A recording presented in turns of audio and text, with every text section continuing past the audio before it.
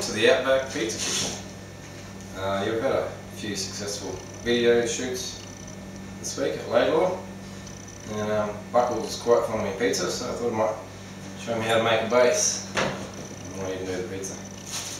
So these are our bases, and it's about 3 cups of bread mix, 2 cups of water, mix them up with a sachet of yeast, and a bit extra flour for dusting. Away we go. These have been, I rolled them up, let them rest for about 10-15 minutes, so they're nice and fluffy, easy to work with. Start stretching them out.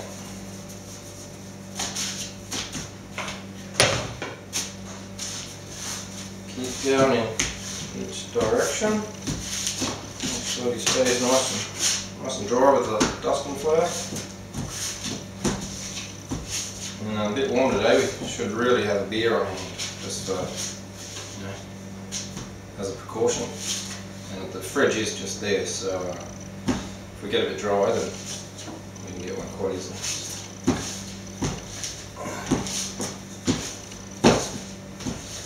We're going to have these pizzas ready. We're going to have some tonight, some tomorrow. Buckle's going to miss out on the ones tonight, but if he's lucky he might get a bit of them tomorrow. If not, well, he can make his own.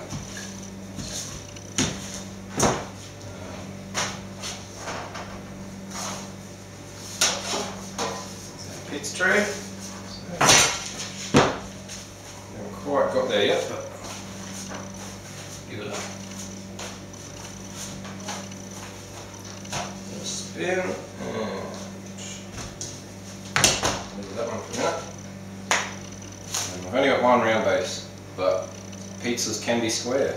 It's a little known fact, but it's true, and I'm about to prove it.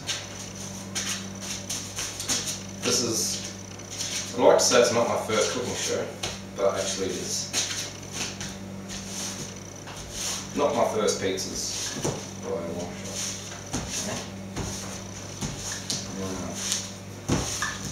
Been cooking pizzas for quite a few years now, but since coming back to Longreach and cooking in the shearing team, I've got a new secret weapon. And Savage Butchers in Longreach there, they make this sweet chili chicken cabana. So it's not a secret anymore, but it's good stuff. And pizza, anytime. So this one's going to pretty much go the same shape as the board, but it fits a square tray. So a little bit tight.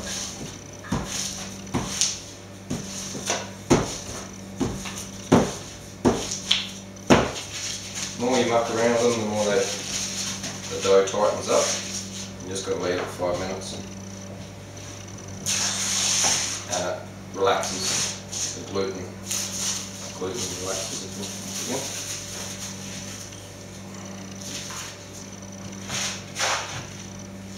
And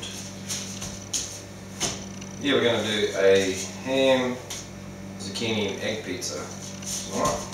Save those real good ones Buckles likes for tomorrow. Well, no, they're all good. They're all pretty special in their own way. Yeah, we'll save that sweet chili chicken cabana for tomorrow.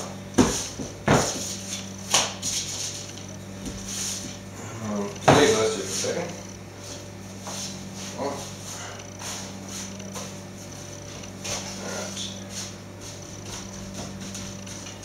Now, a couple of forks. I think you can handle 3, go for it, but 2 seems to be pretty manageable. And this just stops the air bubbles.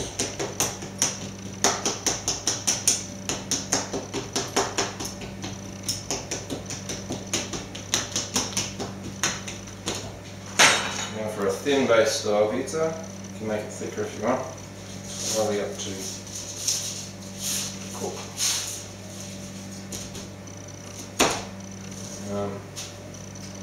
and then we're going to bake it quickly in the oven before we make the pizza, so that way you can freeze them, you can put them in the fridge for the next day, whatever you want really. Bit of pasta sauce, and you can add a few little secret weapons to your pasta sauce too. Whoop, it's probably a little bit much.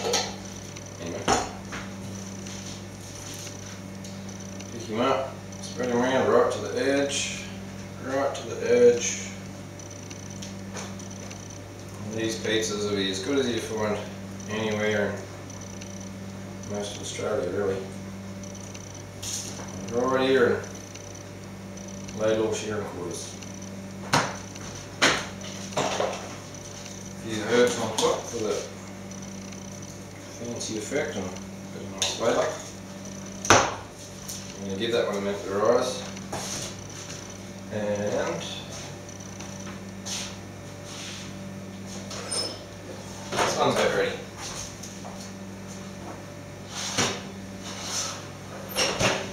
So here's one I prepared earlier in the square shape. There you have it, a square pizza. They do exist. Taste just the same. That's it for today's show. The next show we might make a pizza.